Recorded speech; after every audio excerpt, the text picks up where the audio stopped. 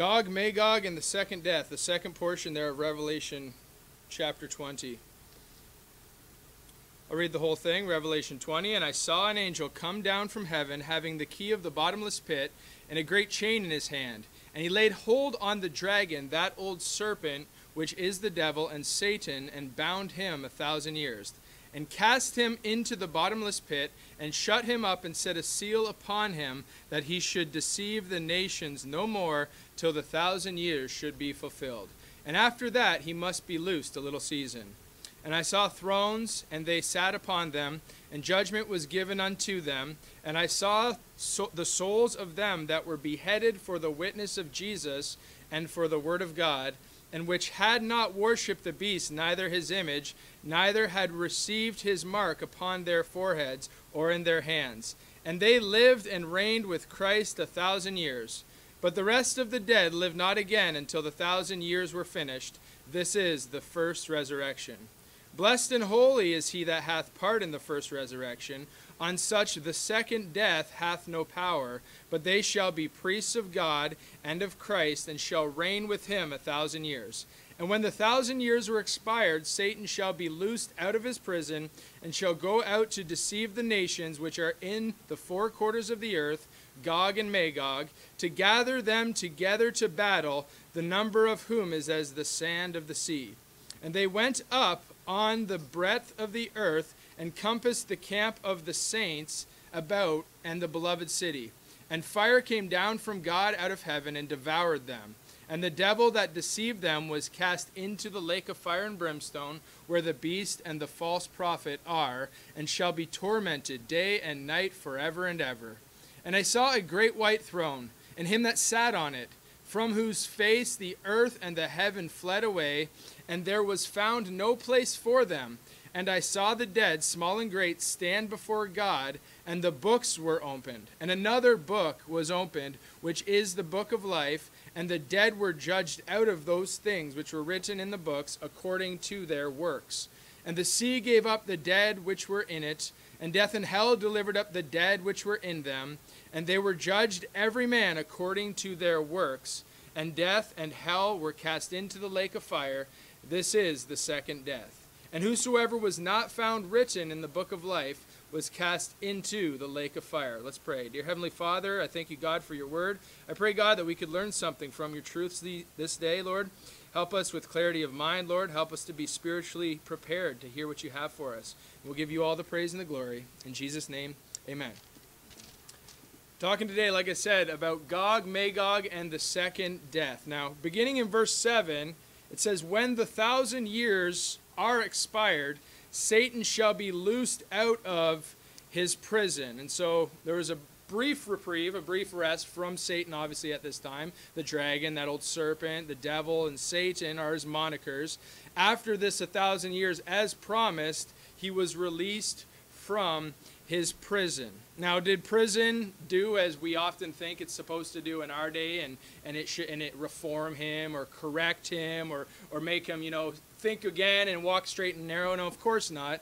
It doesn't even do that in our day for 99% of cases. It actually makes people worse. It makes people more vengeful. It prepares them for the day that they do get released to be more adept at actually committing sin and doing wickedness. And they, while they're in there, they learn more things. I don't know if that's what Satan was doing, but he was certainly getting more and more angry as time went on. We read in verse 8, it says, and shall go out to deceive the nations that are in the four quarters of the earth. So he wasted no time. He was released after the 1,000 years and went right back to deceiving the nations in the four quarters of the earth. And the entirety of the earth, it says here, Gog and Magog, to gather them together to battle, the number of whom is as the sand of the sea. So here again, the deception takes place.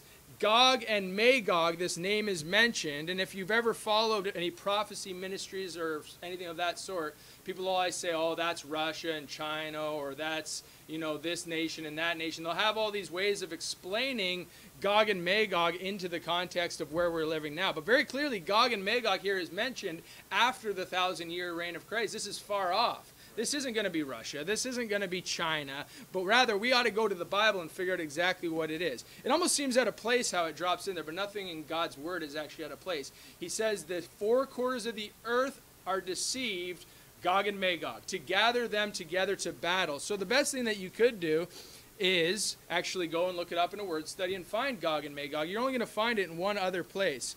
Go to Ezekiel chapter 38. Ezekiel chapter 38. Now, if you just had your Bible and you weren't, using word searches or anything like that, you would have already read Ezekiel as you were going through it. Genesis, Exodus, Leviticus, Numbers, so on. You get to Ezekiel, you find out about Gog and Magog. Maybe you wonder what that is, but when it comes up again, certainly the Spirit would give you a little prick in your heart and say, hey, remember you read that? When was that? And you go back to Ezekiel and you find out Gog and Magog mentioned, and it couldn't possibly be Russia and China. But here, Ezekiel, a book that often isn't gone. You don't often go to Ezekiel when you want clarity.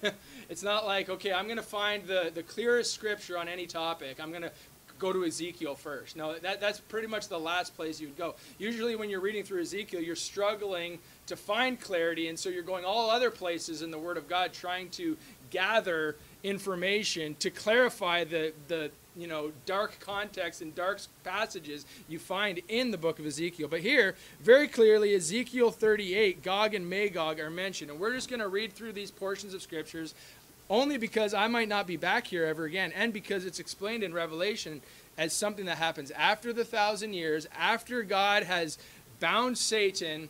Gog and Magog, and this time shows up here, and we can learn from it.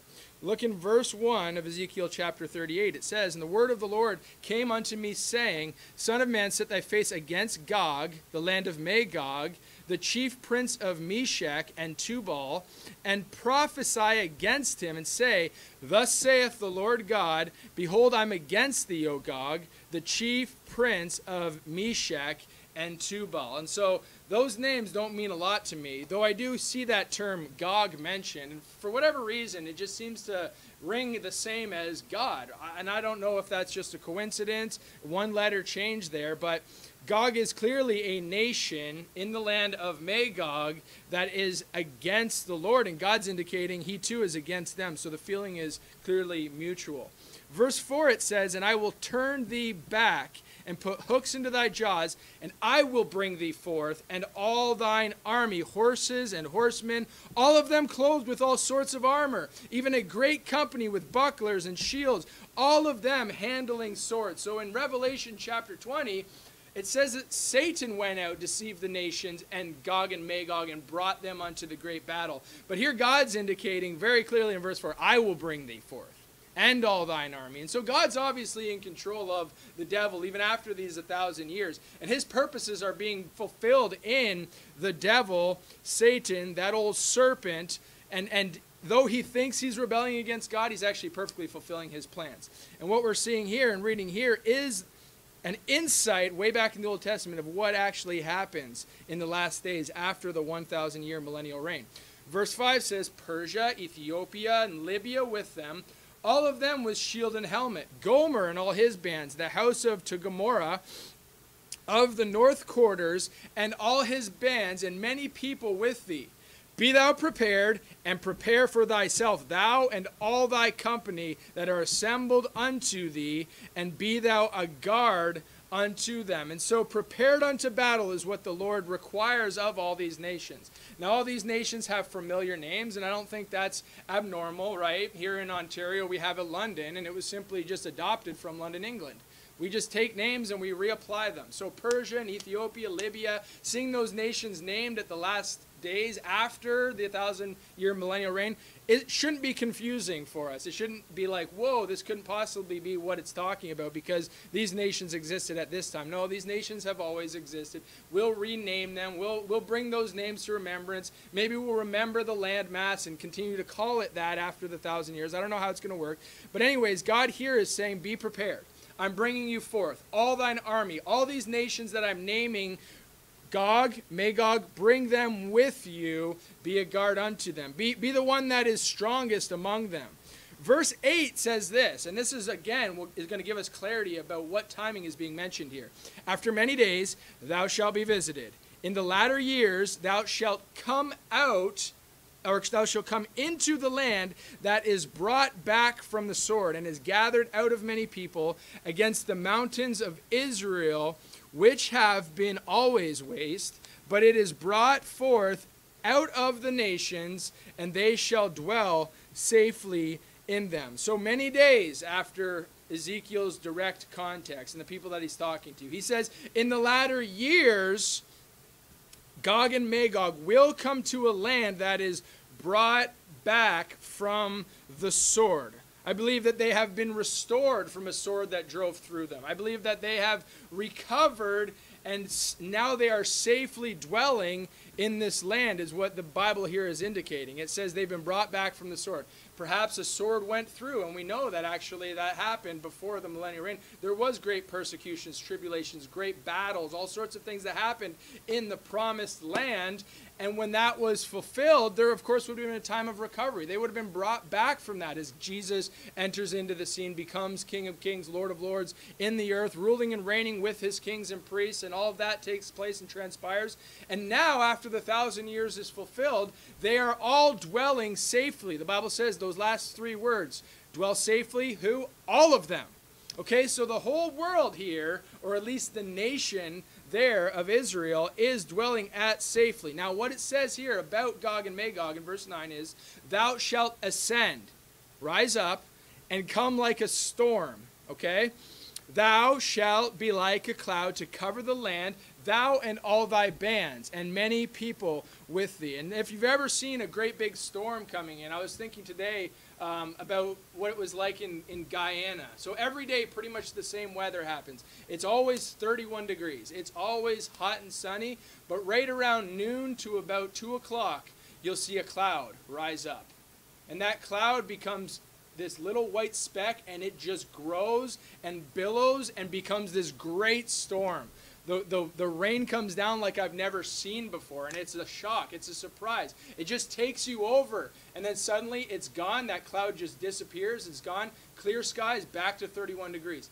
Pretty much every single day. And actually, I look at my app every once in a while, and it's always the same. 31, 31, 31, 31, 31, sunny, right? They don't often report that, sudden blast of weather that comes, because it is exactly that. It rises up, just like Gog is described here. It ascends and comes like a storm, and it's almost gone as soon as it arrives.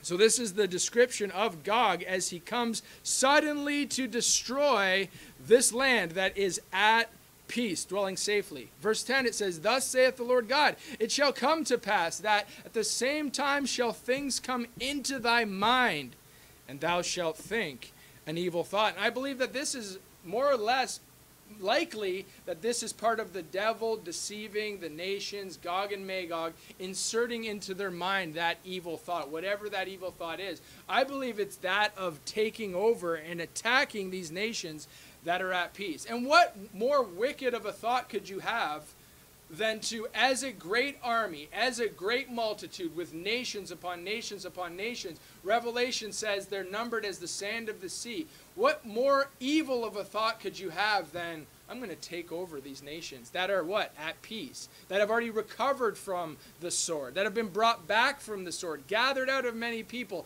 That are lying at peace where they had once been waste. And your thought is, I'm going to take them over. And that's exactly what he has in mind when it says in verse 11, and thou shalt say, here's the evil thought, I will go up to the land of unwalled villages. I will go to them that are at rest, that dwell safely, all of them dwelling without walls and having neither bars nor gates. Gog here and that great army says, I'm going to go to those that rest. I'm going to go to those that have unwalled cities, that are at peace, dwelling safe, without walls, without protection, the weak. I'm going after them, is the thought that comes to his mind. And why would he think such an evil thing? Well, he's motivated by what? Verse 12, to take a spoil and to take a prey, to turn thine hand upon the desolate places that are now inhabited, and upon the people that are gathered out of the nations, which have gotten cattle and goods, that dwelt in the midst of the land. Verse 13, Sheba and Dedan, the merchants of Tarshish, with all the young lions thereof, shall say unto thee, art thou come to take a spoil? Hast thou gathered thy company to take a prey, to carry away silver and gold, to take away cattle and goods, and to take a great spoil? It's a shock to those nations. What are you here for? You're going to take a spoil of us? You're going to attack us? I don't know if you've ever been in a situation where you're outnumbered or outarmed. Almost all you ever have is words. What are you going to take? What are you going to do? You're going to take me down. You're going to beat me up. You're going to rough me up. I'm unarmed. There's nothing I have to defend myself. I won't defend myself. It's exactly what these nations are saying. What an evil and wicked thought of somebody or some nation or some group of people to think, I'm going to attack these weak and unarmed and unguarded and vulnerable people, evil indeed, to want to destroy the vulnerable. This is why we think abortion is so wicked. What's more vulnerable than a newborn babe?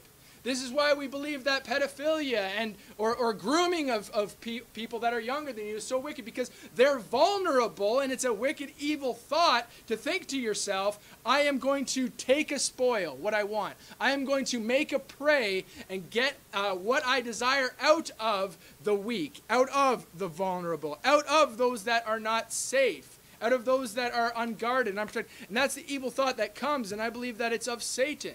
The Bible says that he came out to deceive the nations, and here in the context of Ezekiel 38, he says, thou shalt think an evil thought, Gog, Magog. Perhaps the devil directly motivated this thought. Verse 14, it says, therefore, son of man, prophesy and say unto Gog, thus saith the Lord, in that day when my people of Israel dwelleth safely, shalt thou not know it? The answer to that question is yes, absolutely. They knew it because they mentioned it above. They knew they were unwalled. They knew they dwelled safely. They knew they had no guard nor protection, bars nor gates. And it was planned so. The wickedness of their thoughts was that we're going to destroy these that cannot defend themselves. Verse 15 says, and thou shalt come from thy place out of the north parts, thou and many people with thee, all of them riding upon horses, a great company and a mighty army. And thou shalt come up against my people Israel as a cloud to cover the land. It shall be in the latter days, and I will bring thee against my land, that the heathen may know me, when I shall be sanctified in thee, O Gog, before their eyes. And so, while Gog knew exactly the scenario, it seems God himself knew the exact scenario, and even used the scenario to draw Gog to be sanctified in the eyes of the heathen. He says, you're coming against my people in the latter days, and I will even bring thee against my land, to the end that what? The heathen may know me, when I shall be sanctified in thee, O Gog, before their eyes. So it seems like in the last days, in the latter days, which it mentions here again, that there were heathen that knew not God. Now, in our terms, it didn't take very long for people to forget God. Even in our lifetime, we can forget God and not bring him to remembrance and start to forsake him. So in the context of even with Jesus ruling and reigning on earth, we find nations, heathen nations, that have forgotten God. And so he uses Gog and his assembly of hordes of heathen coming upon his people Israel to ensure that these nations know him and that he himself, the Lord God, is sanctified before their eyes. God knows and intends to be sanctified out of this. Look at verse 17. I'm going to read through the end of the chapter just to describe how God intends to use Gog to be sanctified in the eyes of the nations. Verse 17, thus saith the Lord God, art thou he of whom I have spoken in old time by my servants the prophets of Israel, which prophesied in those days many years, and I would bring thee against them? And it shall come to pass at that same time, when Gog shall come against the land of Israel, saith the Lord, that my fury shall come up in my face. For in my jealousy and in the fire of my wrath have I spoken. Surely in that day there shall be a great shaking in the land of Israel, so that the fishes of the sea and the fowls of the heaven and the beasts of the field and all creeping things that creep upon the earth and all men that are upon the face of the earth shall shake at my presence. And the mountains shall be thrown down, and the steep places shall fall, and every wall shall fall to the ground. And I will call for a sword against him throughout all my mountains, saith the Lord God. Every man's sword shall be against his brother. And I will plead against him with pestilence and with blood. And I will rain upon him and upon his bands and upon the many people that are with him, an overflowing rain and great hailstones, fire and brimstone. Verse 23, look at this. Thus will I magnify myself and sanctify myself, and I will be known in the eyes of many nations, and they shall know that I am the Lord. In the last days, God's got the same business, and that's to be glorified, to be sanctified, to be deemed holy, and to be known of the nations. Even at this time, he wants to be known.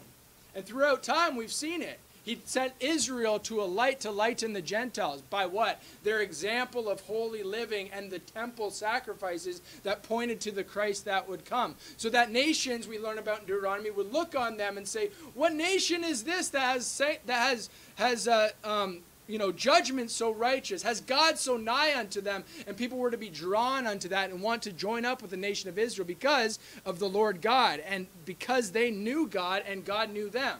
Then we have the New Testament era where we're told to go into the world and preach the gospel to every creature, letting all nations know who the Lord God is, pointing back to the Son that died on the cross for them, and trying to get people to glorify God and sanctify God and understand and know him and have him know them.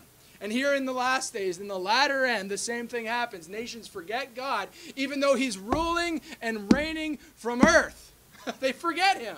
They want nothing to do with him. They've drawn away and pulled aside and decided that they're going to seek after their own gods, perhaps, or follow their own way, as our hearts often deceive us to do. And God has the same business. I want to be magnified. I want to be sanctified. I want all nations to know that I am the Lord. And here he's using a great battle where he summons, through the deception of Satan, all nations to gather against him, and he will destroy them in the latter days.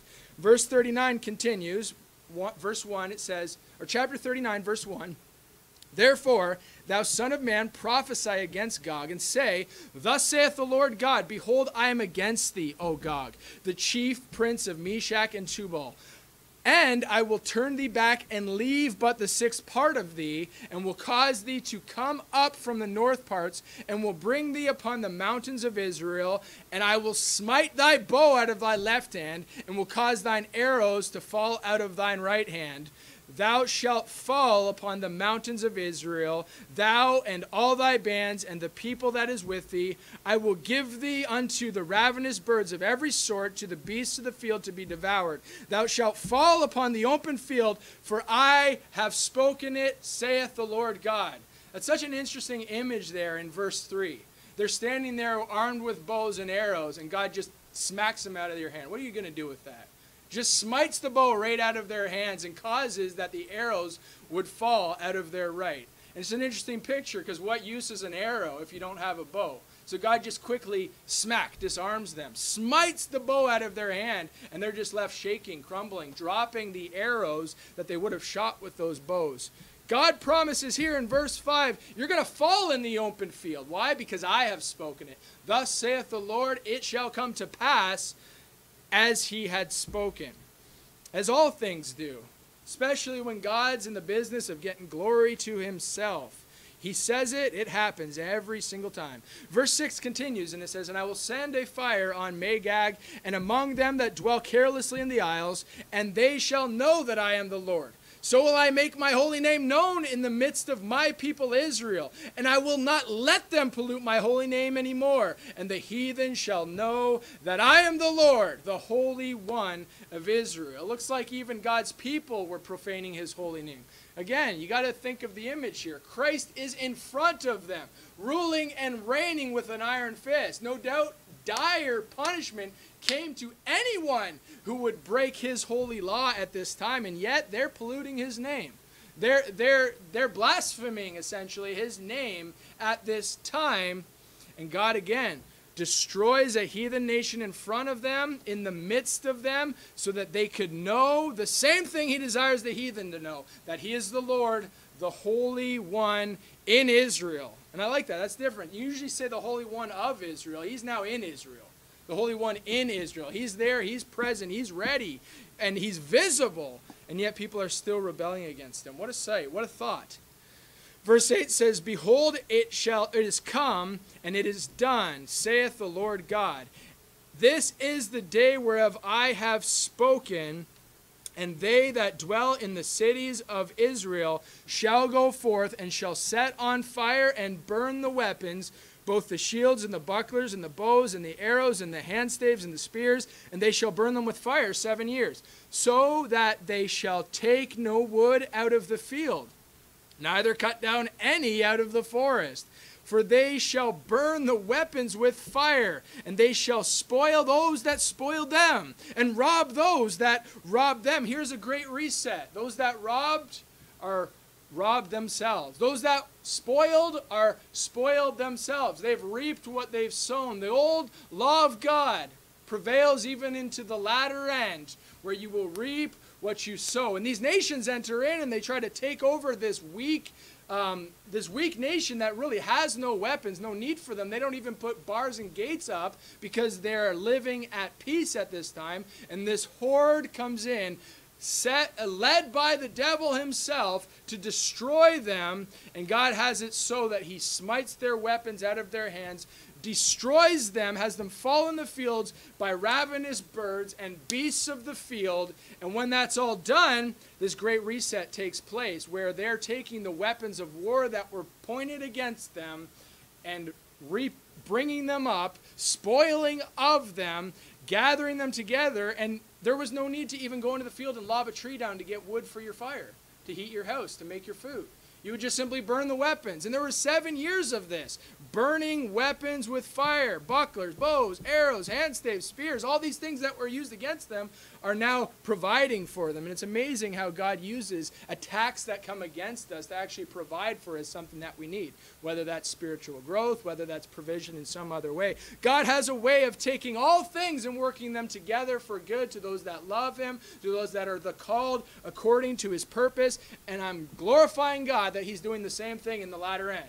God has not changed. Jesus Christ the same yesterday, today, and forever. You can bank on that. You can count on that.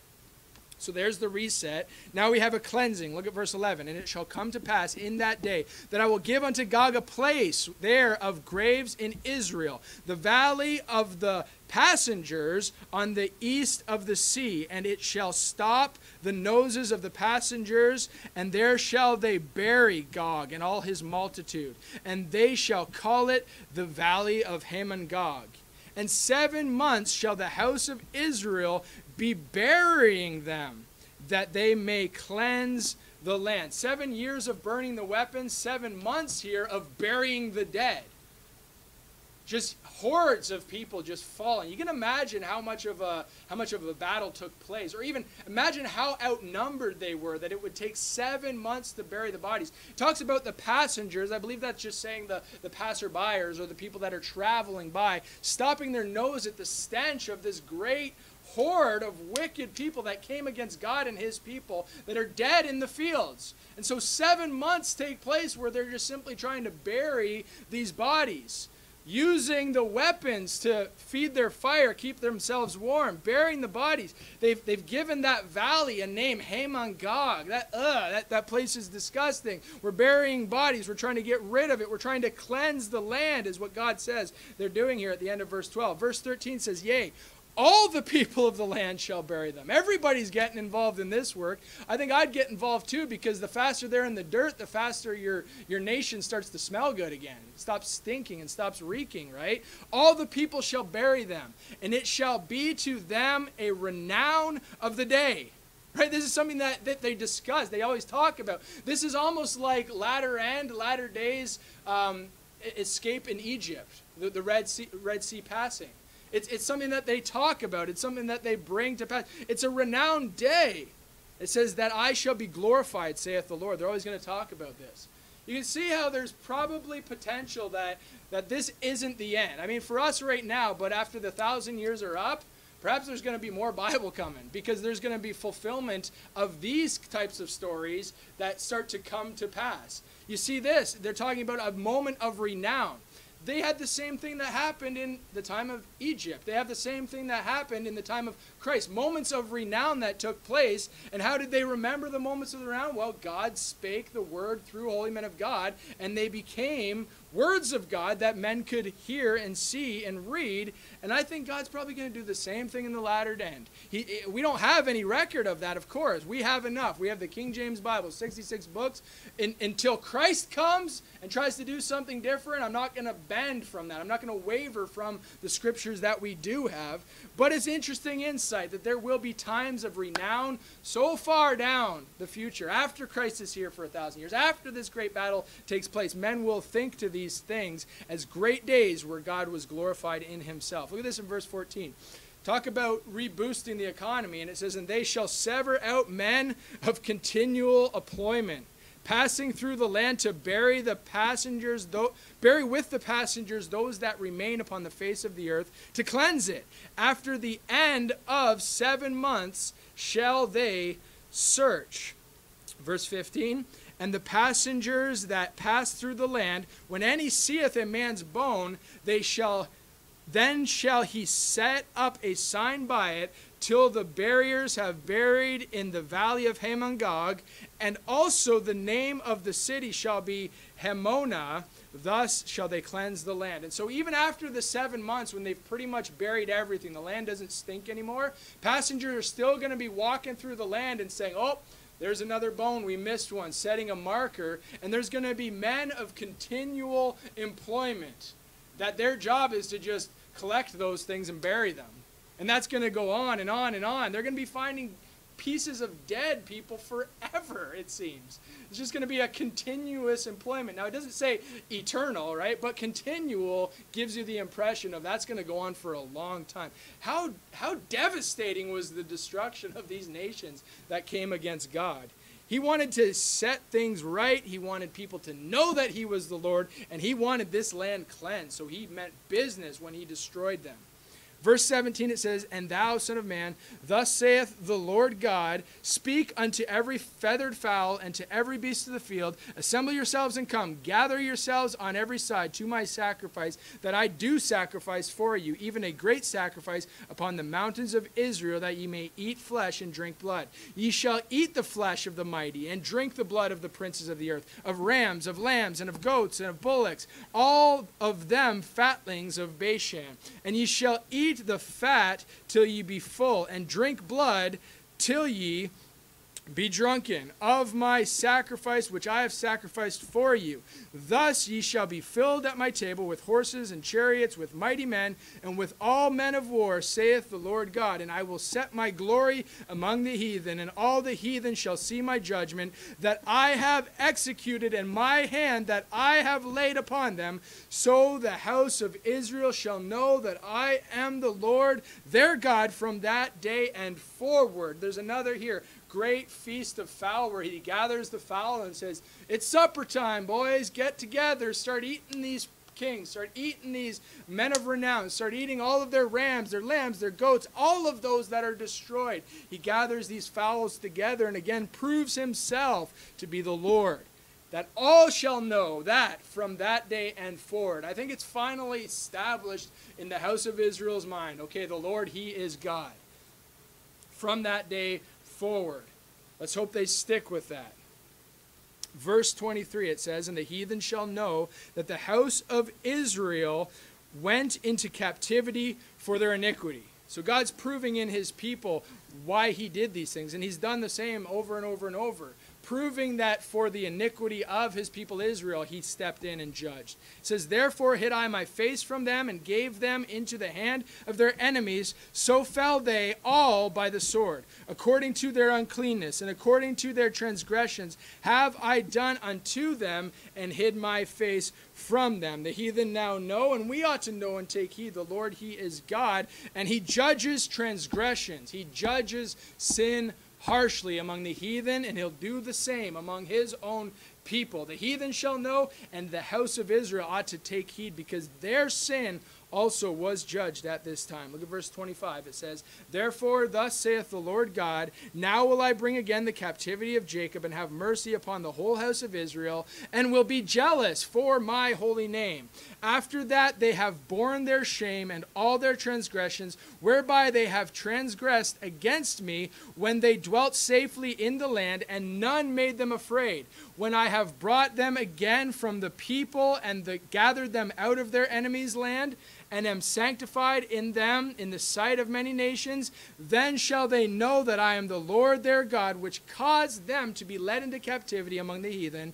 But I have gathered them unto their own land, and have left none of them any more. Neither will I hide my face any more from them, for I have poured out my spirit upon the house of Israel, saith the Lord God. And so the Spirit falls upon people, and it seems like at this time, they'll know and never doubt it again that the Lord, he is God. From that day forward, the Spirit fell upon them, and there is that unity. They got the Spirit in them now. Now they're united as a house, as a body, forever with God. All Israel shall be saved. Remember the Apostle Paul talked about it? There it is. So all Israel shall be saved. All the house of Israel are now united, never again to deny the Lord God that bought them. From that day forward, they will know him, that he is the Lord God. Now, go back to Revelation chapter 20 and verse 9. Now, did you see anything about Russia or China in there? I didn't, so maybe I'm missing something, but it seems to me like there's a last day event, and it's very clear when you find the context there in Ezekiel chapter 38 and 39. Maybe in Ezekiel's day, people were wondering what in the world he was talking about, looking for something like that to come to pass. But see, we hear that actually is fulfilled here in Revelation chapter 20, and God makes it clear. Gog and Magog, go look that up, and I'll tell you what's going to happen at this time. Now we can continue on and look at verse 9, Revelation 20 and verse 9. It says, and they went up on the breadth of the earth, and compassed the camp of the saints about, and the beloved city, and fire came down from God out of heaven, and devoured them. And so there's a little of the specifics about how he smote the bows out of their hand and made them drop their arrows. The nation of Israel here is compassed about. The saints and their camp is compassed about by this great army, Gog, Magog, and all the nations that are deceived by Satan into having that wicked thought that they ought to take advantage of these as they are weak and attack them at the time when they can't defend themselves. God throws down fire from heaven. He's serious in his judgment, devouring them, the Bible says. Verse 10, and the devil that deceived them was cast into the lake of fire and brimstone. Now look at this. Where the beast and the false prophet are, and shall be tormented day and night forever and ever. Giving us assurance to the fact that the beast and false prophet who went to the lake of fire 1,000 years previous are there unto this day. This is the place where the beast and the false prophet are presently, but he gives them no room for rest, because he says, and they shall be tormented day and night forever and ever. Even after 1,000 years, the promise of forever and ever torment and burning rings true. Verse 11 says, and I saw a great white throne, and him that sat on it, from whose face the earth and the heaven fled away, and there was found no place for them. Now here we often focus on the great white throne. But look at, the earth here focuses on him.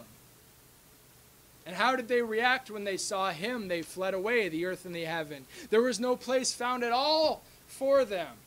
We like to talk about the great white throne judgment. We don't often talk about the great white throne judge. And that's who we should really be afraid of, right? if we're not saved today, if we have lost family members who are not saved today, who are on their way to being tormented day and night forever and ever in that place where the beast and the false prophet are. We focus on that throne, but it's him that deserves the glory. Heaven and earth flee away. They're displaced at the sight of God Almighty. We ought to give him earnest fear and reverence him properly as due. You could look back and see in verse 5, it says, "But the rest of the dead live not again until the 1,000 years were finished." And now in verse 12 it says, "And I saw the dead, small and great, stand before God." So here the dead stand. It says in verse 5, they live not again. Now they are living, standing, but they remain dead. That has not changed. The living dead is fulfilled here. They're standing before God. The promise made in verse 5 that they would live not again until that day came to pass. And they are given release from their current state. They're given release from, the Bible's going to show us, death and hell. For just a moment, even though they remain as the dead, they stand before God, before him, before his great white throne, in a place that even the world and the heaven fleed from for fear. The dead stand. And what happens here? And the books were opened. And another book was opened, which is the book of life. And the dead were judged out of those things which were written in the books according to their works. What are these books? What are these books? Keep your finger there in Revelation chapter 20. Go to John. John chapter 12. John chapter 12. And back in John chapter 12, you'll find what these books are that are opened before the dead, that are now standing before God at this great white throne as he sits upon it. The heaven and earth have fled away, displaced by the sight of God. Books are open. The dead will be judged according to their works out of it. John chapter 12 and in verse 44. John chapter 12, verse 44. Jesus cried and said, "He that believeth on me, believeth not on me, but on him that sent me." The same that they're going to be standing before at this time of judgment. "And he that seeth me, seeth him that sent me. I am come a light into the world, that whosoever believeth on me should not abide in darkness. And if any man hear my words, and believe not, I judge him not. For I came not to the world I came not to judge the world, but to save the world." He's talking now to his original and present context. "If you hear my words and believe not, I judge him not. I came not to judge at this time, but to save the world." But look at this. "He that rejecteth me and receiveth not my words hath one that judge him. The word that I have spoken, the same shall judge him in that last day." Christ is giving, as we ought to, the final authority to the word of God, to the words that are spoken by him. He's saying, I'm not going to judge you. I didn't come to judge you. I came to save you. I came to die and be a ransom for many, that whosoever believeth on me should not perish, but have everlasting life. I say, if you believe on me, you're believing on him that sent me. I came to be the light, that whoever abides in me, believing on me, trusting in me, will not abide in darkness. If you reject me, if you receive not my words, you have one that judges you. The word shall judge you in that last day. The same that I have spoken shall judge you then at that great white throne. And the Bible says you shall be judged by, according to your works, by the books that are open. For I have not spoken, verse 49, of myself, but the Father which sent me. He gave me a commandment what I should say and what I should speak. And I know that his commandment is life everlasting. Whatsoever I speak, therefore, even as the Father said unto me, so I speak. And I told that to a gentleman the other day, just yesterday. I said, God's message is life everlasting. God's word, final word, his commandment is life everlasting. He isn't wanting you to keep 10 commandments. He isn't wanting you to follow 100 dietary laws. He isn't wanting you to do and perform 1,000 different sacrifices. His only command is life everlasting.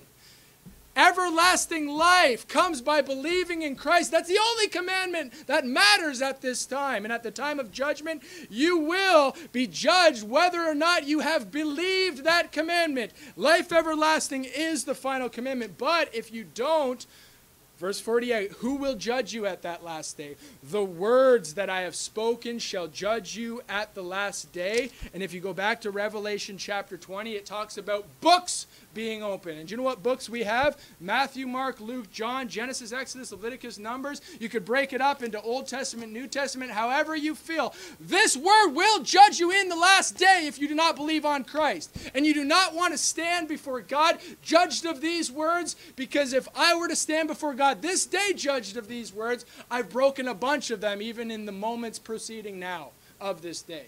All have sinned and come short of the glory of God, and we had not known sin, but that these words said, thou shalt not. And so God reveals that to us, and praise and glory be to God that he commanded life everlasting, and his life is in his Son. And when we receive that, we won't face this awful judgment where we stand before him having the book opened before us. And the book says, you're condemned, you've broken this, you've fallen short of this, you cannot keep this, you cannot do this, you cannot serve the Lord, you cannot follow the Lord, you've fallen short, you cannot keep his works, and so you'll be judged according to your own works, and our own deeds are evil, the Bible records. And so our words, or these words, will judge us at the last day if we're not saved.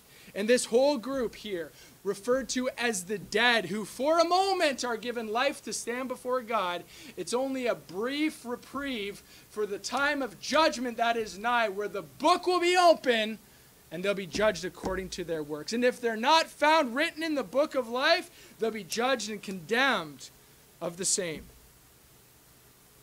Life everlasting is the ultimate command. Therefore, Christ speaks what he speaks. He spoke in the time that he was here that men would believe. There's a whole gospel, the Gospel of John, that was written that men would hear, read it, believe it. That's why Christ came. This book of life, we see, is an inclusive book. This book is a book that all are in, I believe, at a time. You know, the Bible records God so loved the world that he gave his only begotten Son. Well, at the time God so loved the world, it was when your name was written therein. Go to Revelation chapter 3 and verse 5. It says, Revelation 3 verse 5, he that overcometh, the same shall be clothed in white raiment, and I will not blot out his name out of the book of life, but I will confess his name before my fathers and before his angels. And again in Revelation chapter 13 and verse 8 it says, and all that dwell upon the earth shall worship him, talking about the beast, the false prophet, the Antichrist, whose names are not written in the book of life of the Lamb slain from the foundation of the world. At a time your name was written there, but the promise is, if you're not an overcomer, who is he that overcometh but he that believeth that Jesus is the Christ? If you haven't overcome by faith in Christ, your name at such a time, whether it's your death or at the time you've rejected God one too many times, will be blot out of the book of life, and you will fall in rank with those that are known as the dead. Given life for but a moment. And when they're given life for but a moment, standing before God, he checks the book of life. Your name is not here. You'll be judged according to your works. And he opens the book, the Bible, and he judges every man according to their works. And every man indeed that has not believed on Christ will stand at this judgment. Verse 13, and the sea gave up the dead which were in it, and death and hell delivered up the dead which were in them, and they were judged every man according to their works. And death and hell were cast into the lake of fire. This is the second death. And whosoever was not found written in the book of life was cast into the lake of fire. You don't want to be blotted out of that book of life. You don't want to stand judged by your works. We go to doors and everyone wants to tell me, I want to be judged by my works. I want to reason with God. I want to tell him all the great things I've done. I want to show him my charity. I want to show him my love. I want to show him all of the great things that I've done for my fellow man. I want to show him my wonderful family. I want to show him all the money I've given. I want my works to stand before God. You don't want want that, friend.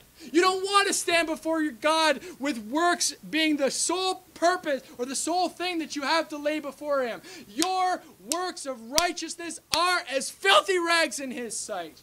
God wants none of them. And if you're judged according to them, I can turn to any page of the Bible and I bet you I can find a work that you've fallen short of. And if you've fallen short of any work, even like the Bible records in the next passage, if you're fearful, if you're unbelieving, if you're abominable, if you're a murderer, if you're a whoremonger, if you're a sorcerer, if you're an idolater, even if you loved and made a lie, you will be judged according to your works and fall into the lake which burneth with fire and brimstone, which is the second death. Your only escape is Christ. Your only escape is being redeemed by the blood of the Lamb, given a spotless white garment to wear, so that you are given life eternal, following the one command that God wants more than any to you to obey, and that's life everlasting. God so loved the world, but some of them are destined, when they reject him and die a Christless death and enter into eternity, they are destined to stand before him, given reprieve for a moment from death and hell, only to have their works judged and that same death and hell in themselves cast into a lake of fire forever and ever and ever and ever. Christ came a light, that whosoever believeth on him should not dwell in darkness, and those that don't will dwell forever and ever in torment in outer darkness. That's a promise of Scriptures. And this is why we go. And this is why we compel those to come in. This is why we do our best to reason with people. People say, hey, I don't want to waste your time. And I say, it's not a waste of time. I want you to understand these things. I want you to trust Christ today. I want you to believe on Christ today. I will stay here as long as you're willing to listen and to give me an opportunity to point you to the Savior, to point you to the Savior, to point you to the Lord Jesus, so that you never have to see the white throne and him that sits on it. Because if you face him that sits on the white throne, all he has to judge you by is the book. And if you're judged by the book, you're condemned and you're burning. That's it. You're done. Believe on the Lord Jesus Christ, and thou shalt be saved, and thy house. Or face eternal judgment and condemnation.